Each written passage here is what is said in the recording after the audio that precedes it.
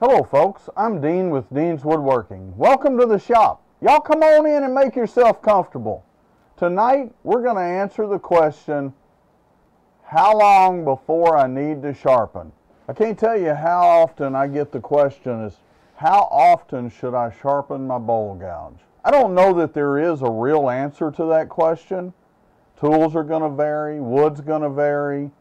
So there's too many variables to actually really answer the question. However, today we're going to take my favorite 1/2-inch bowl gouge. I just sharpened it and made a single cut. We've got pine here on the lathe.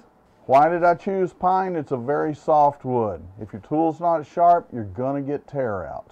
I just made one cut across this. There's your end grain right there. Here's your end grain on the other side. So you can see some of the little pitting, some of the little tear out. Even with a freshly sharpened tool, me running at a pretty high speed, I guess about 1800 RPMs, and taking my time on that cut. So what we're going to do is we're going to make a line along this. And once I make that line, I'm going to use that as my guide. I'm not going to cut past that so we can see that original cut. So I'm going to go ahead and get started, and let's make a few cuts and then we'll check it again. One more thing, folks. This is, I'm not going to mention the brand because I'm not here advertising a tool. It really doesn't matter what tools you use. This is not the most expensive bowl gouge. It's by far from the cheapest. I'm thinking this bowl gouge was, last time I looked it up, about $90, okay? So that gives you some place to go. If you've got a cheaper bowl gouge that doesn't have as good a metal, you may have to sharpen more often. And if you've got one of the high-end bowl gouges, you may not have to sharpen as much. Why did I choose this one? Because I have some cheaper ones and I have some more expensive ones. I wanted to get something that was kind of middle of the road so we could get a good idea of how long it could go before it needed to be sharpened. Before we get started cutting, let's measure this. If I put this on here, we're getting about 4 3/4. And we're just going to come in and we're going to make cuts across here.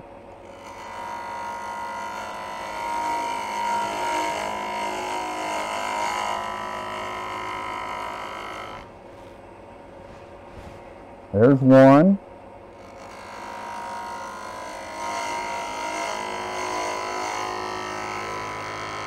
Make the second one.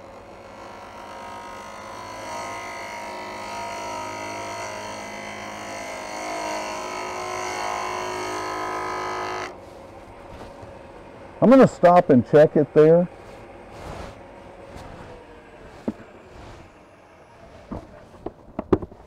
Now you may be asking, why are you checking it so quick? I could already feel the difference on how hard I was having to push to get that in here. So let's go ahead and zoom in on that. Wow.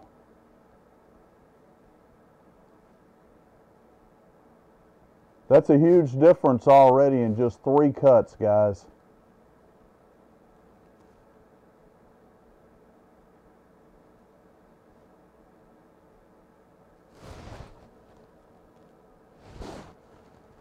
Okay, folks, I'm going to slow down the cut, and I'm going to try to get as good a cut as I can possibly get on this next pass. We'll make one pass, and we'll see how it looks, okay?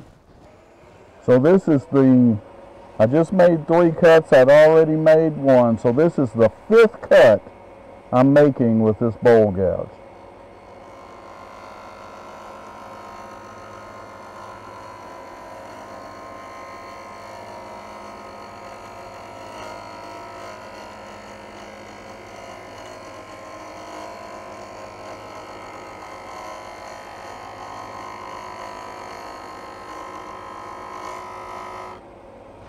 Okay, that was a very slow cut,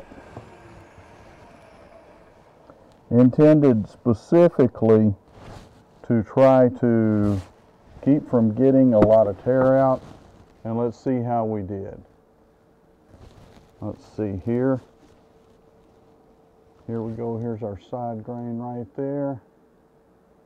Not too bad. Nowhere near as good as this. Let's go over to the other side.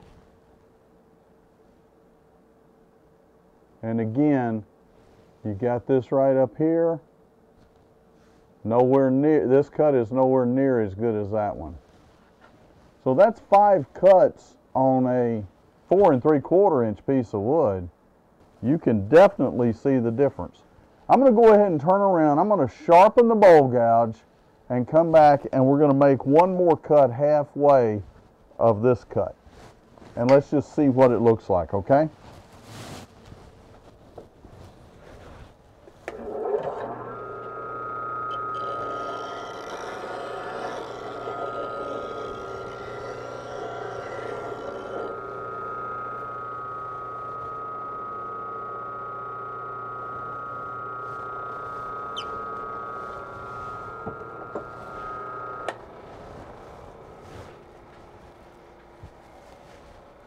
We've got a new edge on it. You'll notice I didn't grind a lot on it. I just sharpened it. Let's go ahead and see what we can do here.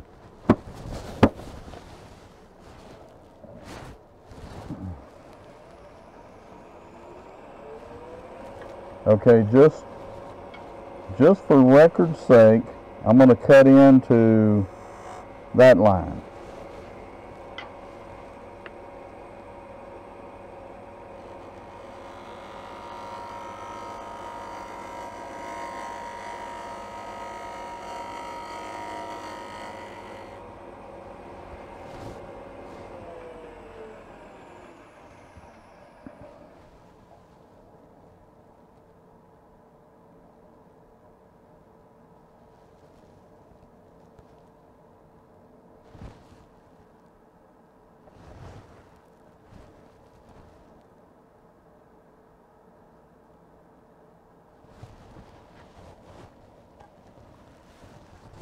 Okay, folks, so this was the original cut right here. Pretty smooth. Hopefully y'all can see that tear out right there. Came back and made another we sharpened the tool. And you can see a significant difference there. Let's go to the other side. Again, up here was the original cut. Very little tear out. This is after 5 cuts. Quite a bit of tear out. And then we resharpened, and I made one cut right in here, and you have, again, very little tear out. I think you see just a little bit right in this area right here, but not much and hardly any right through here. Folks, I wanted to do this little demo, not because I expect anybody to sharpen their bowl gouge every 2 or 3 cuts, but I just wanted you to realize that as this thing's turning around, you cut off an inch across, it's over a foot around this thing. You stop and think, that thing's turning at 1800 RPMs, and you cut for a minute. That's 1800 feet you are cutting, and you're expecting that edge to hold up to it. What that does is increase your sanding tremendously. Now my suggestion is, go ahead and do your roughing cuts, get the shape you want, then sharpen that bowl gouge, make another cut, maybe even sharpen it again and make another cut. So those final couple of cuts, you're making them with an absolute sharp tool, and that's going to reduce your sanding so much. Hopefully this little demo helped you guys, and it'll make you realize, stop and sharpen. If you're having to push that tool through the wood, it's dull. If you've turned a bowl, a half a bowl, if you've been turning for 15 minutes or 10 minutes, guess what? That tool is dull. So again, hopefully this helped. If you like what you're seeing, hit the subscribe button, ring the notification bell so that you get notified when I upload a video. Most of all, thanks for watching. Stay safe, stay healthy, and happy turning.